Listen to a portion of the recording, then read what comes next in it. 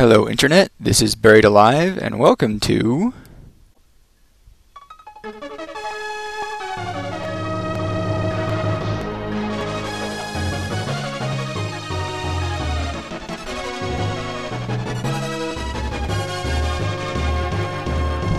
Let's play Cybernator. I love that opening. So this is the briefing screen. Shows you a little map of the level, kind of tells you where you need to go, gives you some flavor text down at the bottom, moves the air quote plot end quote along. The Versus Battlecraft is the ship that you're about to see. It's what's hauling our mech and our buddies' mechs around. Some of us would not return. That's a lie. We see our guys again. Nobody dies. Cutscene.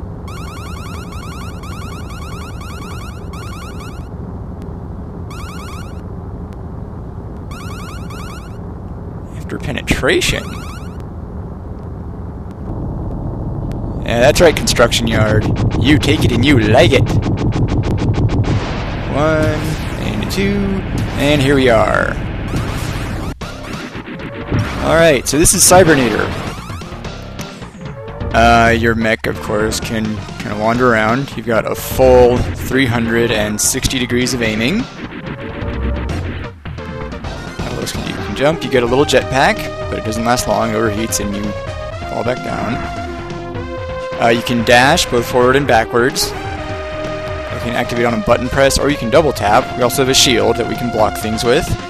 And you can't fire while you're holding out a shield, but as you saw right there, you can adjust your aim while it's out, although you can't actually see it. Oh no, energy readings!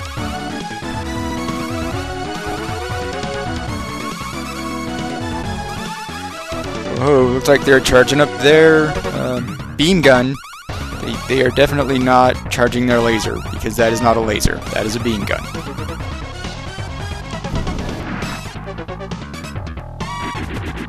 And that guy has a shield. We can't actually shoot him through it.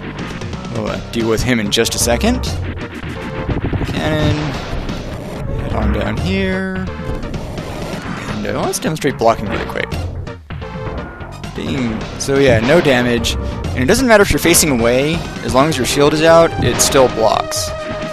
Now this guy, there's a couple different ways we can deal with him. The first is we can just stick our gun through his shield and shoot him that way.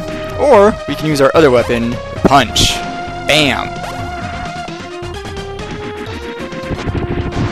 And that right there is a power chip. Power chips, when you collect enough of them, will strengthen your weapons. If you notice right now in the upper right, there's a 3 underneath where it says Vulcan. That means I have 3 more chips to collect before the power goes out.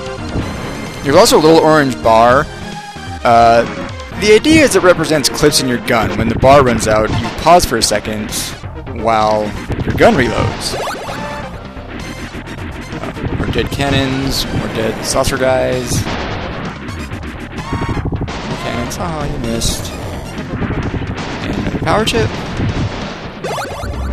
Moving right along. Kill these things. This being the first level, everything is really easy. If you have a pulse, you can probably beat this level and be just fine. Bam! Another punch. Take that. And alright, now we have a stronger Vulcan. Bullets are a little larger, it fires a little bit faster. It also reloads a little bit faster, does a little more damage.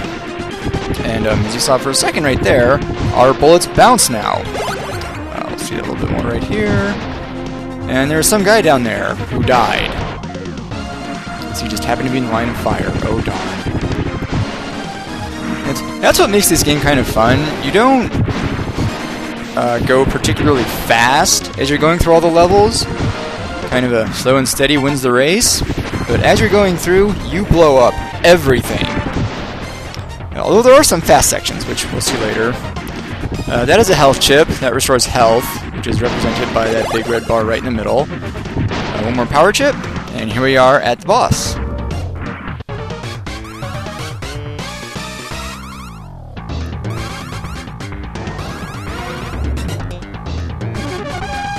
So he's got a couple of cannons escorting him. They're just as weak as the regular cannons, except they can aim in 360 degrees. They fire just as slowly, don't do any more damage. This thing, there is an actual time limit. If you do not kill this energy unit in time, it actually goes up into the enemy's battlecraft, and the gun fires, and it's an instant game over.